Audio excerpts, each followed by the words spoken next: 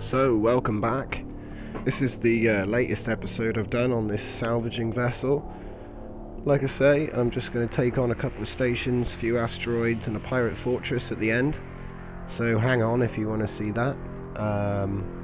It's just showing the performance of the salvager array that I've built. And we're just going to fly around and have a look at all these stations, and like I say, it only takes a few minutes to take an entire station out, and the pirate fortress wasn't really much trouble either. I had to add some AMC array to the back end, but I only added just enough to reliably take out the faction module. So the idea is fly up, tank their damage, shoot the faction module out, and then salvage the whole thing. You don't even have to kill the turrets. But yeah, you'll see. I'm spoiling it. So, like I say, that's this video. Stage 3 will be coming up next, so enjoy, and I will see you in the next video. Thanks for watching.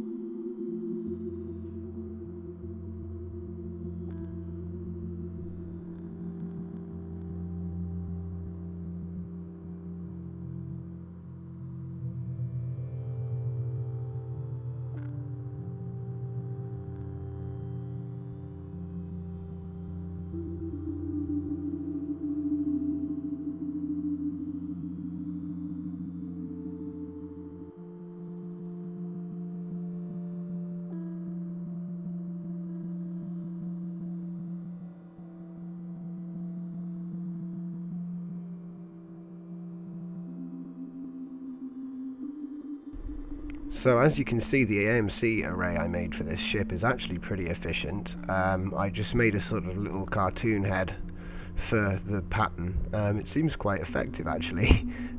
It fires just below the center, so well, like I say, it works quite well. I'm going to continue developing the ship. Probably just be more cosmetic stuff for the back now, but I'm going to be releasing this ship in a little while.